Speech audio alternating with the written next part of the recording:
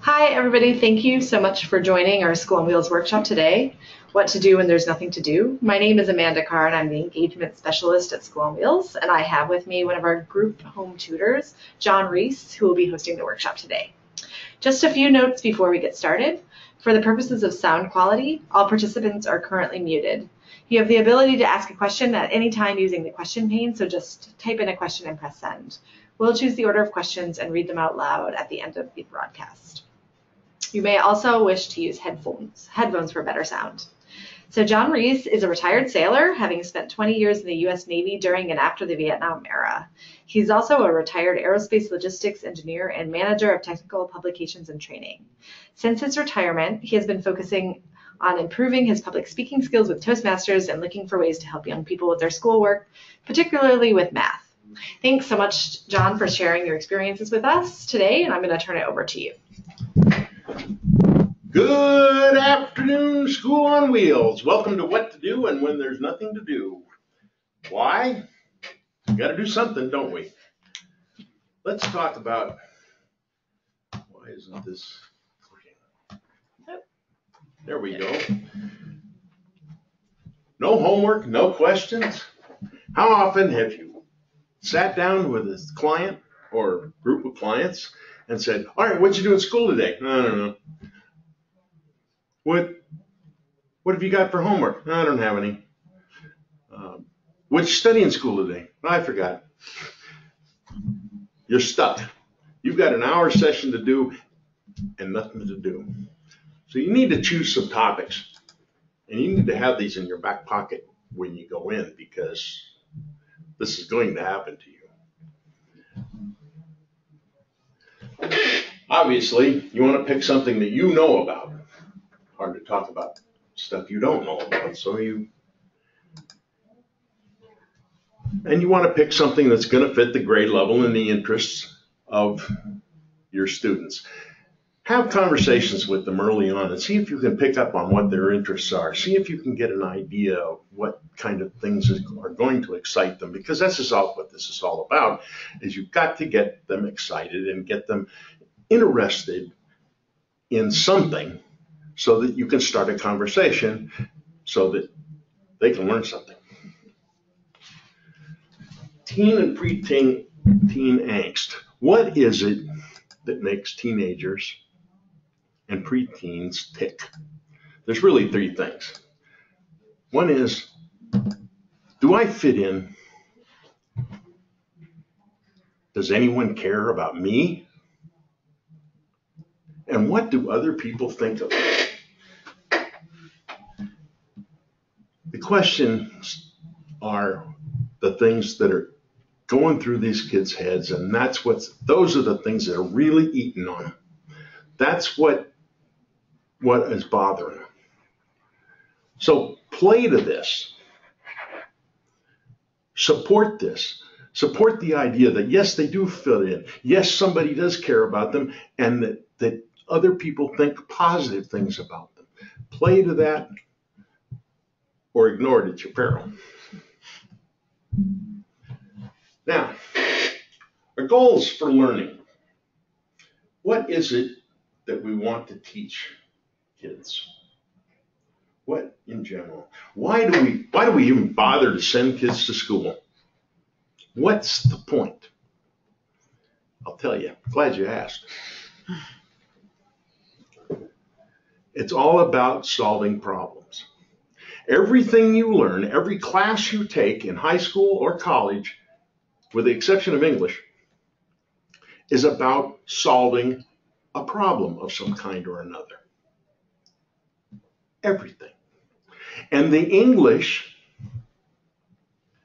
is there to help you communicate about the problem and the solutions to the problem. Problem-solving skills involve looking at problems from different perspectives. That means the old cliche, thinking outside the box. There's a term called lateral thinking, and I'm going to talk about that in some detail a little later in this presentation. But it's all about finding a different way to look at a given problem. share your experiences. You have seen lots of these problems, these everyday problems, and you've come up with solutions. And sometimes the tutors have come up with some pretty creative and interesting solutions to these kind of problems. Share your experiences. Ask the students what they've done with everyday problems. How do they solve them? What have they done? Have they come up with anything creative or new or different? Something to talk about. And then there's, of course, communication skills. Being able to share the problem parameters with someone and being able to share the ideas for solutions. More goals. The value of diversity. Well, now here's the value of diversity. This is my experience. And you get a bunch of people in the room and they're homogenous. They're all women. They're all old fat men like me. They might be all young people. They might, some sort of homogeneity. What happens, a group like that tends to think similarly. They're going to come up with a solution to the problem very quickly. The problem is, it's very unlikely to be an optimum solution. Contrast this with a group of completely heterogeneous. You have different races, different sexes, different ages, different experiences in life, all these different things, and you're going to get all kinds of ideas put together. There's some conflict involved in that, but properly managed, what comes out of that, and it takes a little longer, but it comes out with an optimum solution usually. That's the value of diversity. And frankly, that's why this country is as great as it is because we're so diverse. And we have all of these differing ideas that we put together and come up with some of the best solutions. The value of student ideas. Never forget that your students have ideas. This is part of that teen angst thing I was talking about. Do people care about me? Do people care about what I think? Are my ideas any good? Absolutely. And you, as a tutor, listening to them, accepting these ideas, talking about these ideas, and making sure that you're giving off the sense that this is really something that means something when they come up with an idea. That goes so far toward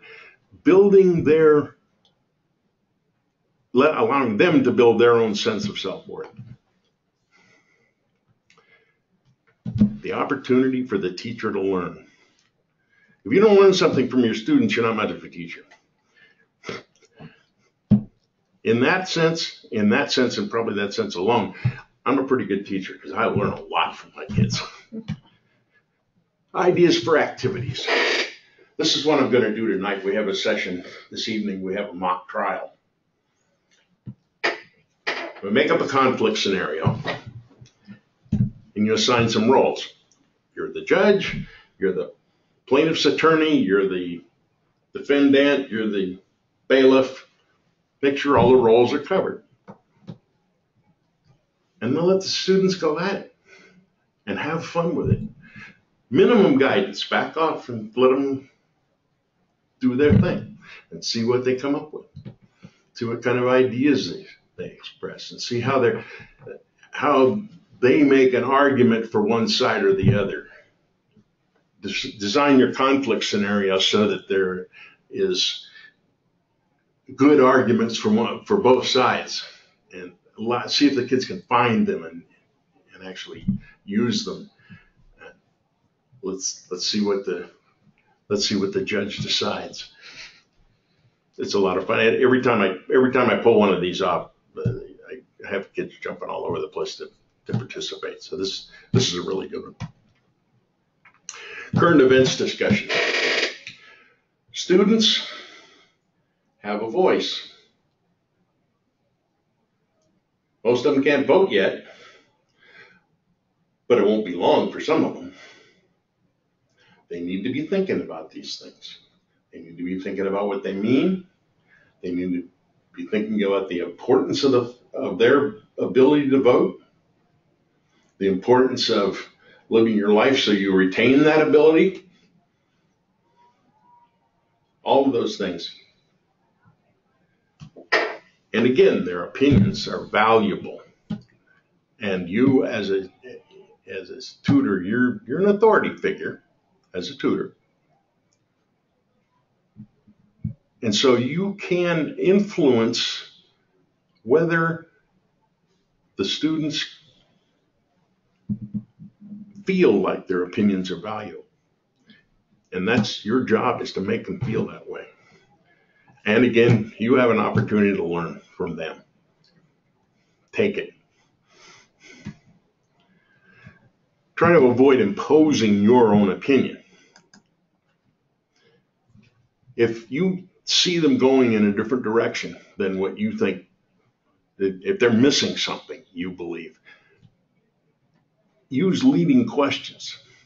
Use the Socratic method to get them back, or get them pointed in a direction that they might have missed, and get them to talk without actually saying, well, I think it ought to be this way. Ask a question that points in that direction, and then sit back and see where they go with it. Here's a couple of cautions that I've come up with. First of all, if you're going to have a subject you're going to talk about, make sure you do your research and make sure you vet your sources. And I'm going to give you an example of something that happened to me. Now, fortunately, this didn't happen with tutoring students. It happened in one of my Toastmaster meetings. I had seen a YouTube video, really cool video, and it was all about the night of the 13th and the morning of the 14th of September in 1814. This was the bombardment of Fort McHenry that led to the writing of the Star Spangled Banner. And this guy claimed that like 140 people died in the fort, and there were piles of bodies, and that's what were holding the flag up. That turned out to be a bunch of baloney. In fact, just as an aside, here's another little study in diversity. Of the people who died in the fort that night, 25% of them were women. And exactly 25% of them were African American. And the other two were Caucasian. There 4 people died. 1 woman, 1 African American, and 2 Caucasian guys. That's the true story. That's a fascinating story. It's just, I love telling it. But make sure you vet your sources. Make sure your sources make sense. And because there's a certain amount of personal discomfort if you're wrong, and you have to go back to your students and say, you know what, I told you yesterday, no, that wasn't right. And you have this loss of credibility. So you need to maintain that. The other thing is, as you're talking, particularly talking to teenagers, you're going to come up with questions of ethics and morality. These kind of questions will come up. So what do? Rein in your desire to preach. Yeah, you're probably a parent, and you have this mother instinct, or worse, a father instinct, and you want to tell them, well, this is what you're supposed to do. I would avoid that. Again, use leading questions. You want to lead them. You want to lead them where they want to go. You want them to find the path themselves. And this is, in my view, the goal in a situation like this. Let the students come up with the idea that every choice they make in life comes with some kind of a consequence. Some bad, some good. It just depends. Sometimes there's both good and bad consequences, and you've got to weigh what you believe the outcome to be. So it's something for them to think about, because this is going to happen to them all the time for the rest of their lives. Here's some more ideas for things that you could actually do. Cost of ownership exercise. How much does it really cost to own a car or a motorcycle? Because it's more than just buying it, what you paid for it. There's gas and oil, there's tires, there's maintenance, there's insurance, there's parking, there's a myriad of expenses that go along with just owning a thing. And if you're going to go out and buy a car, remember that the monthly payment's one thing, but then there's all these other things that you're going to have to come up with.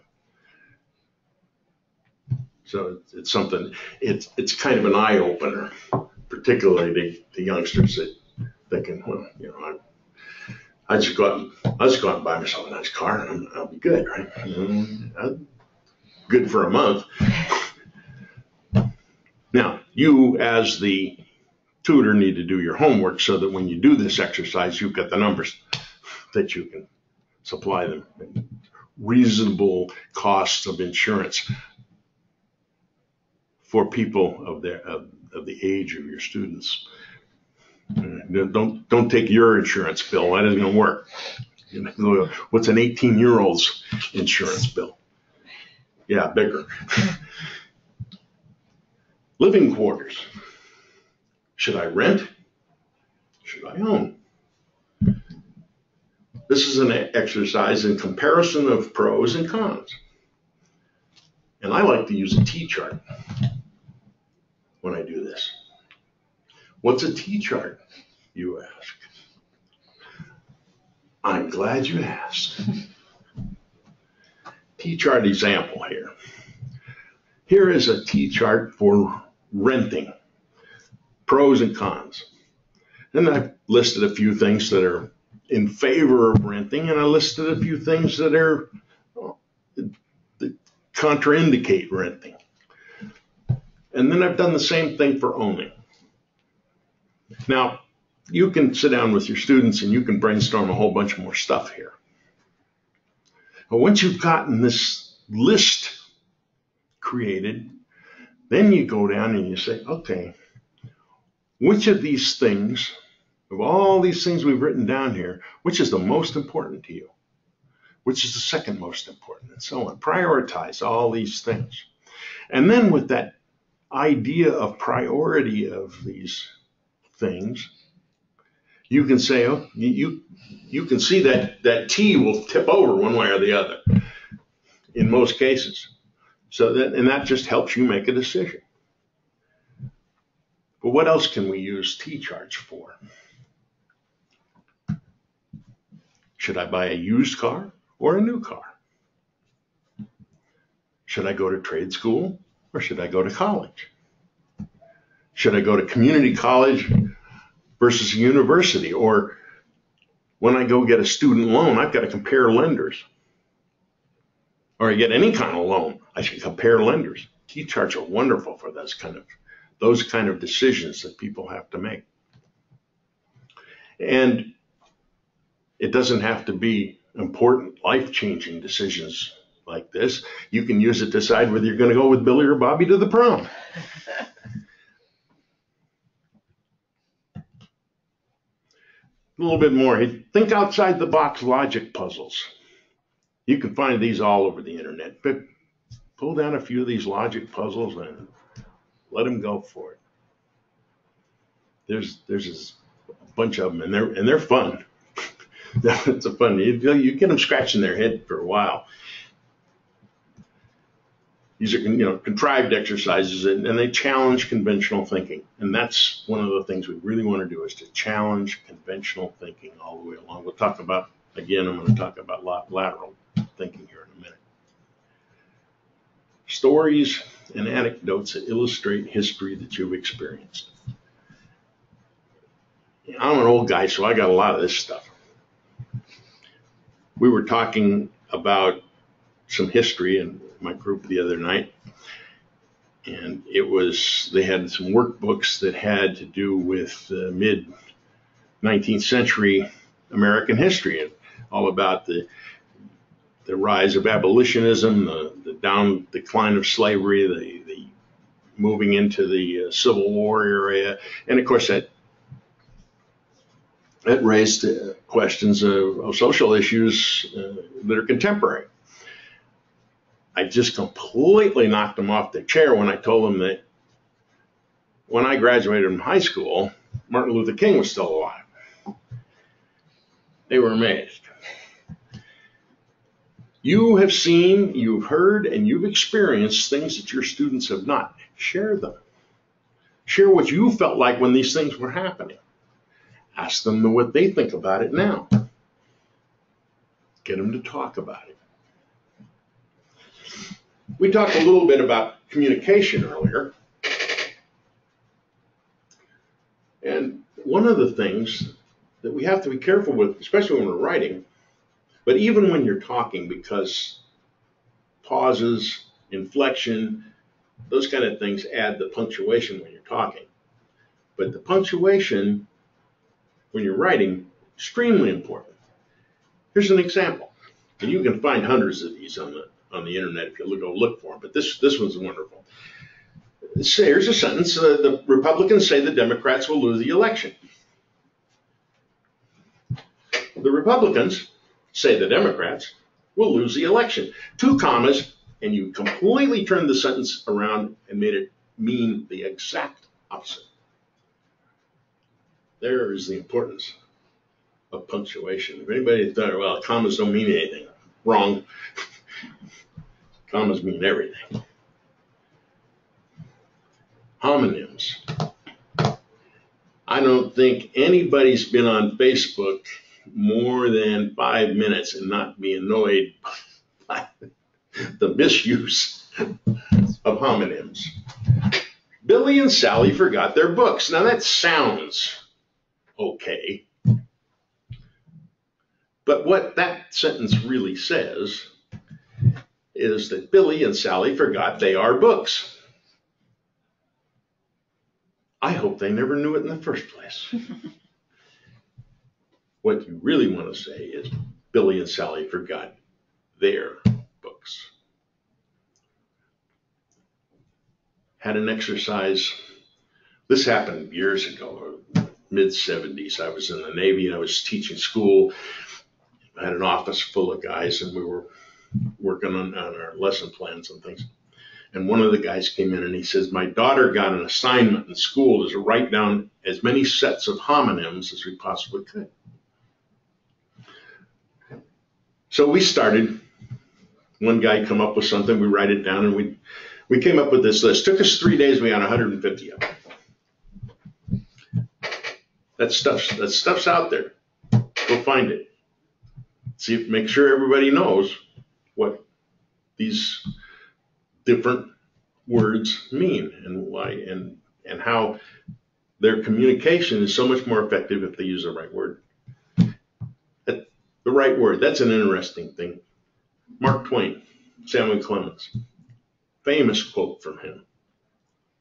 The difference between the right word and almost the right word is the difference between lightning and the lightning bug. The double negative could be my absolute greatest pet peeve. I don't have no pen. What does that really say? What it really says, I do not have no pen. Therefore, you have some pen. You might have 1 pen, 2 pens, 20 pens, or every pen in the known universe. But if you don't have no pen, you got something to write with. What you really want to say, if you need something to write with, I have no pen, or I don't have a pen. One or the other. Avoid the double negative. Lateral thinking. Let's share a little bit with you here. This is kind of a neat, it's a big subject, and it's probably one for a webinar all by itself, but let's look at an example. There's the word dog. Well, what's a dog? Everybody knows what a dog is. A dog is a four-legged hairy pet, right? Not so fast. A dog is also a worthless or contemptible person. A dog is a verb, to persistently pursue. It's a part of a sewing machine that actually pulls the material through the machine. It's the locking mechanism on a watertight door on a ship. It's ruin, gone to the dogs. In the plural, it's your feet. Oh, my aching dogs. Now, lateral thinker. Take the word dog and go 1, 2, 3, 4, 5, 6, 7 different ways with it. Come up with 7 completely different subjects and topics to talk about. Just from one word. The difference between lateral thinking and vertical thinking, if you're thinking, you're digging a hole. You're looking for some information. You're going to dig down and you're going to dig down. Vertical thinking is keep digging in the same place. And that's a valuable thing to do every once in a while, because sometimes you got to dig deeper to get the answer you want. Lateral thinking is where the creativity comes, because now you're going to dig new holes. That's what lateral thinking is all about. For example, let's say that you have a student or a group of students and they've been studying the Iliad and the Odyssey, the Homer epic. And one of the students says, Ulysses was a hypocrite. There's really several attitudes that you could take to that remark. One of them is, you're wrong, Ulysses was not a hypocrite. That's about guaranteed to shut off the discussion, isn't it? I reject that out of hand. But you might say, how very interesting. Tell me how you reached that conclusion. Now you're digging deeper. That's a vertical thinking question. That's a vertical thinking tutor asking his student to think vertically. Try this. Very well. What happens next? How are you going to go forward from that idea? Now that's lateral thinking, because he has to go in different directions to get the answer to that question. That's going to develop creativity. There's a chain reaction game show. I don't know if you guys have ever seen this thing, but you start with a word, and a word that's associated with that, that's associated with it, you try to get to the bottom word. It's just a silly kind of a game, but it does illustrate the idea of thinking in different directions. Expand the ideas. I've got all kinds of ideas in this thing. I showed you several things that you could be doing. But now the ball's in your court. You've got to brainstorm other ideas. How are you going to do that? Use lateral thinking. Share your ideas with other people. See what they come up with. See if something you say triggers that, and that comes back to you, and you come and think of something new besides. The sharing ideas is powerful. Don't necessarily discard something that's less than successful. Maybe this idea that you had and you tried is a complete flop. Don't throw it away, because that idea combined with another one might come up with something that's highly successful. Everything's valuable. Combine ideas. Let your students' interests, let your students' questions, let your students' opinions suggest new ideas or directions to go.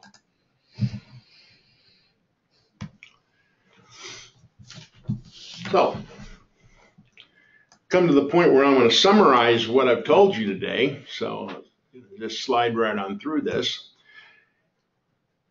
Your goal is to teach students to solve problems. That's what it's all about. That's the whole idea of this educational system. Got to be problem solvers. That's what employers are going to pay for. And if you're not employed, you're self-employed, those skills are what are going to make you successful being self-employed. Doesn't matter. Remember your students' wants and needs and act in accordance with supporting what they need. Celebrate diversity, celebrate innovative thinking. When somebody comes up with an idea, even if you don't like the idea, celebrate the fact that they came up with it. Share your experiences. Share your ideas and successes and stumbles with your fellow tutors. Give your students a voice.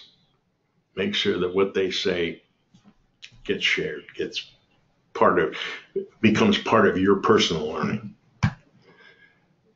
Embrace the idea of learning from your students. And above all, have fun. I hope you enjoyed this presentation. If you have questions, if you have other, better, or different ideas, please share them with me. I'm John Reece, and there's my email address. Anybody wants to send me a note, have at it. Last but not least, peace and love. I'm a child of the 60s, and so there we go. Those are the Chinese characters for peace and love. Actually, the two characters on the left are harmony and calm. And harmony and calm together become peace. And the other one is love. And the other reason I put love in there is because why do we do this? Because we love each other. John, can you go back one slide to get back to your email address?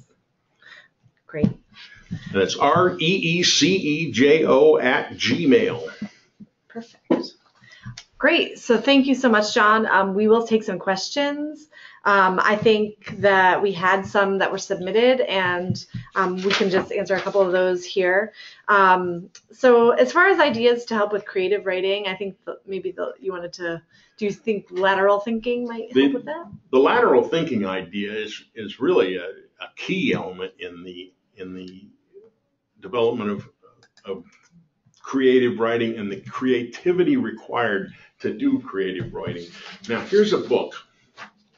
That example I used about Ulysses being a hypocrite and all of that, that came from a book called Lateral Thinking, Creativity Step by Step.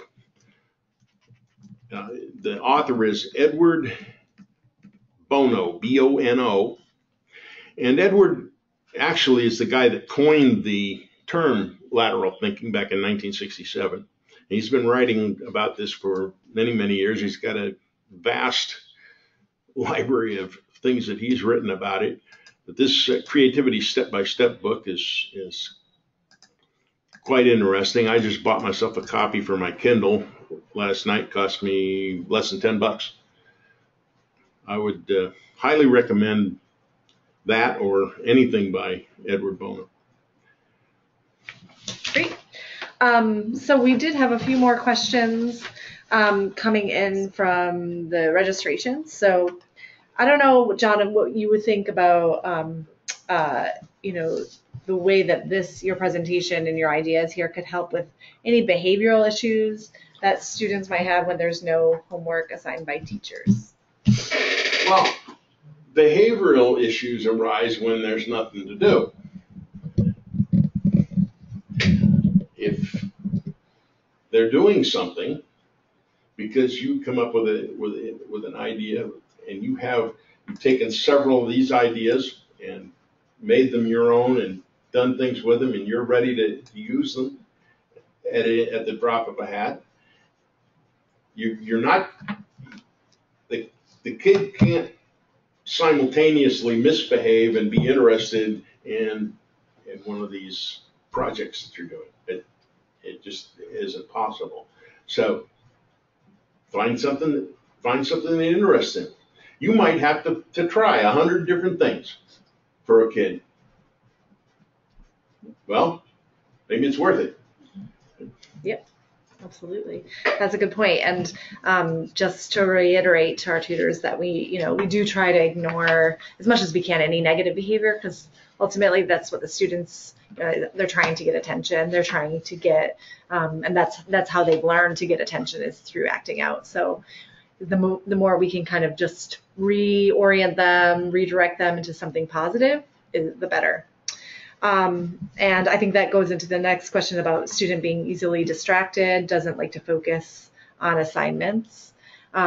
So I think, just that student as well, get them something that they're interested in. Think about the student's age as well. Make sure that you're doing something that's age appropriate, and you're not expecting a very young student to focus for too long.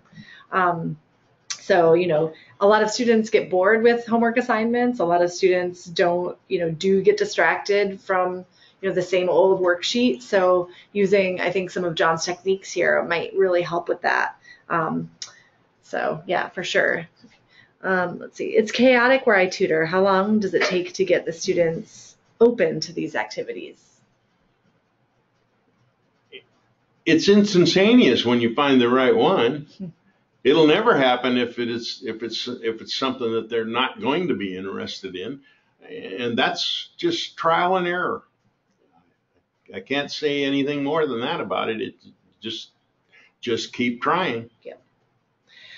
I can actually give an anecdote for that. When I was at a group tutoring site where it was an emergency shelter, so that means the staff or the students were turning over every couple weeks, and so the students were new to the tutors, and we had this one tutor who sat down with a group of students who were probably in middle school to elementary school, and they were just talking about planets, and they started talking about the solar system, and he did. I think he was an astronomy major in college, and he had all this information about, how just about the solar system, and the students were just fascinated, and it just turned into a whole lesson he was doing, writing stuff down, and the students were really, into it, and they were thinking about, the sizes of the planets and distances and light years and all that stuff. So students love, they love that kind of thing. So anything you can get, just a conversation started, and if it doesn't work, if you bring up a topic that's not interesting to the student, just turn to something else. It doesn't, don't stick with it if it's not working. See if the student can come up with something maybe that they would like to discuss. The answer to this one is absolutely perseverance. Mm-hmm. And here's an example of perseverance. I don't think there's anybody within the sound of my voice that hasn't had Kentucky Fried Chicken before. Everybody's eating that stuff. The Kentucky Colonel went and bought himself some cooking utensils and pressure cookers and stuff, and he for a couple 3 years he worked on this process to get this chicken so he could make a chicken dinner in a short amount of time, and it tasted good. And he finally came up with the answer. And he got in his old car with his stuff, and he went and drove down to the local restaurant and showed it to them, and they said no. And he went to the next restaurant, and they said no. He went to 1,009 restaurants, and every single one of them said no, and the 1,010th guy said yes, and the rest is history. Keep at it. Absolutely. Great. So if there's no more questions, I think we'll wrap up for today. Thanks again, John, for coming and sharing your techniques with us. I think it was really, it's great to help us as tutors think outside the box in order to get our students to think the same way. My pleasure.